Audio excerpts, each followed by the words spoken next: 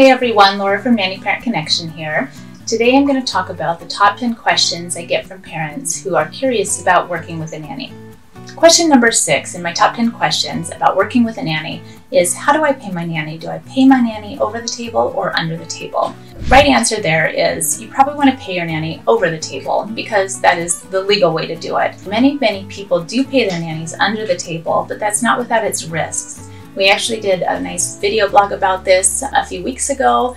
Check that out in the description below. There's a link for that. And you can learn more about what some of those risks are.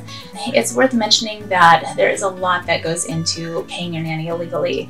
If you're good with numbers, I particularly am not. They are just not my thing. We do have some talented parents out there who are number whizzes, maybe some accountants. Awesome. Set it up, do it, knock it out. If you have some time every couple of weeks to dedicate to payroll once you get things set up, go for it. There are lots of tools out there to help make that easier. I think QuickBooks is one, lots of payroll softwares. But if it's not your thing, if you have a new baby in the house, maybe you're sleep deprived or you're going back to work and trying to figure out different schedules, you just don't have time, I definitely recommend handing off to a payroll company. Nanny Parent Connection has partnered with a fantastic payroll company. You can find that link for more information in the description below. You just fill out a form and it submits some information to them. They reach out and they can help you get all set up. It's really quick and easy. It saves the headaches of, are my taxes being done correctly? And it ensures everybody's getting paid correctly and getting paid on time. So check that out. And my recommendation is pay your nanny the right way, pay them legally, and maybe consider using a payroll company. Question number 7 in my top 10 questions for working with a nanny is, what are nanny taxes? Your nanny taxes are Social Security and Medicare. Together, those are called the FICA taxes. They can make up about 10% of your nanny's gross pay. That's definitely a chunk of change, and there are some ways that you can offset that cost. There's the Child and Dependent Care Tax Credit that you can write off at the end of the year when doing your taxes. If you have a dependent care account through your own employer, definitely take advantage of that. That will be a nice way to set aside some funds pre-tax in order to utilize those for childcare. So check out some of those options. Just keep in mind when you're budgeting that the nanny taxes, they do make up about 10% of the nanny's gross pay. Question number 8 in my top 10 questions about working with a nanny are, what are the most common job responsibilities for a nanny? So nannies, by definition, are in charge of everything surrounding the care and safety of the children. That can include help with baby's laundry or the kids' laundry. That can also include help with washing bottles. But that does not include things like the family laundry or weekly vacuuming, or I use the example of walking the dog or grocery shopping. Those things fall outside of the job description for typical nanny duties.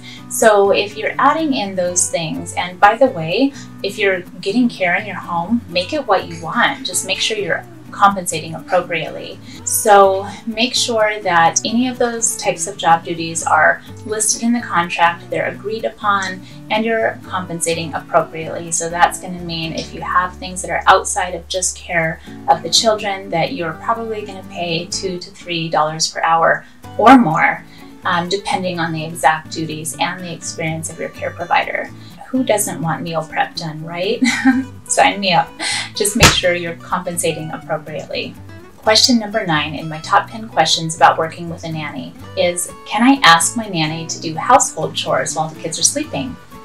Yes, absolutely. But it's really important to recognize that nannying is a very unique job.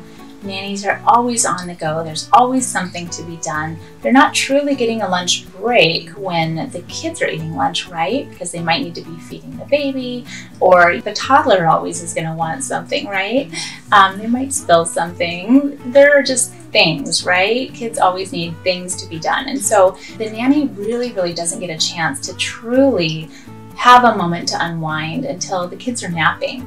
So just be cognizant of that, right? Make sure you tell your nanny, hey, I recognize that this is a full-on go type of job, and we appreciate that you give it your all, and we really want you to make sure that you're taking some time for you every day when there's nap time. But just make sure that your nanny is aware that you're thinking about her. You want her to feel well cared for and well recharged throughout her day. Not only is she going to appreciate that about you as an employer and appreciate that about her job, it's going to make her day a little bit better. She's going to return the favor by being the best nanny for your family. So just be aware, it's definitely okay to ask the nanny to do some tidying during the times where the kids are sleeping or having their quiet time. Maybe she uses that time to catch up with some dishes or tidying up the play area, things like that. But also just be aware that sometime maybe she catches up on a personal phone call, just takes a breather, enjoys her lunch, or maybe recharges by reading, her book for a few minutes. Question number 10 in my top 10 questions about working with a nanny is, what are the standard benefits to offer a nanny? There are some industry standard benefits when working with nannies. So you're going to want to offer 2 weeks paid time off, guaranteed hours, and mileage reimbursement. You're also going to want to consider offering a healthcare stipend if your nanny is maybe more experienced, maybe you're having a hard time filling the role. That can be a really nice thing to offer to help attract more candidates to your position. Or if you just want to make sure that you're making your nanny feel very well cared for and you're financially able to do so, that is a really great thing to offer. So I'm going to walk through each of these and just give a little breakdown about what's standard to offer. So for vacation, you're going to want to offer 2 weeks of paid vacation. Some families try to get 1 week of the nanny's choice, 1 week of the family's choice. If that's what you must do, have that conversation with your nanny and find something that works for him or her. But also be aware that that's just not really the standard. A good question to think about is, how would you feel if you at your corporate job were told when you could and couldn't take your vacation time? That wouldn't sit well with me, and I'm guessing it probably wouldn't sit well with you either. So just be aware of what you're actually asking them to take their vacation at your choosing. So while that's really beneficial to you, that might not work really well for your nanny. So it is standard to offer your nanny 2 weeks paid time off of their own choosing. So just keep that in mind. If you have a very experienced nanny, they may even ask for more weeks of paid time off, and that's pretty typical. Guaranteed hours. This is really an important thing to offer. You're going to want to make sure you guarantee hours so that your nanny knows that they can count on a certain amount of income each week. So guaranteed hours will kick in if, for example, you take a vacation and you're gone for the week and you're taking the work with you, aka the child or children, and the nanny is available to work, but because you're on vacation, she cannot work.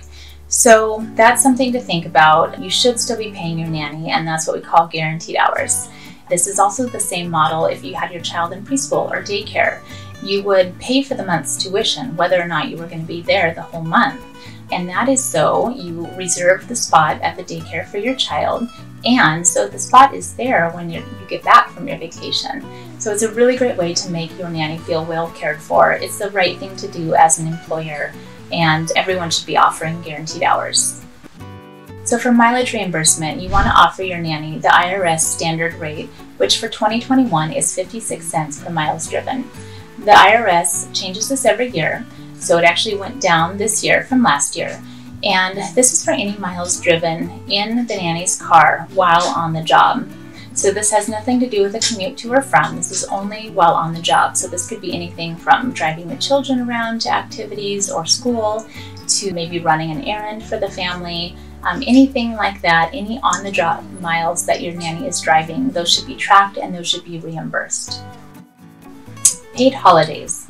It's very standard for 7 paid holidays to be offered. I've seen as few as 5, I've seen as many as 13.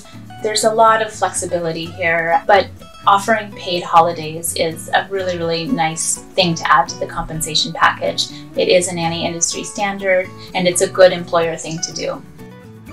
For healthcare stipends, this isn't as standard, but I do see this being pretty standard for your more experienced nannies. So if you're looking to attract a more experienced nanny to your position, you may want to start out by offering a healthcare stipend. I've seen as little as $150 to $350 being pretty standard, and of course that can go up or down from that range. Offering a healthcare stipend for your nanny goes a long way to make your nanny feel well cared for. It can attract really top-notch applicants to your position, and it's something to consider offering if you're financially able to do so. All right, everyone, that's it for today. Those are my top 10 questions I most frequently get asked about working with a nanny. I hope this information was helpful. I hope it paints a clearer picture of what kind of goes into working with a nanny for anybody who's considering working with a nanny and maybe hasn't before. If you like this video, please click like and subscribe to our channel so that you can get a heads up when more of our videos come out. That's it for today. Bye!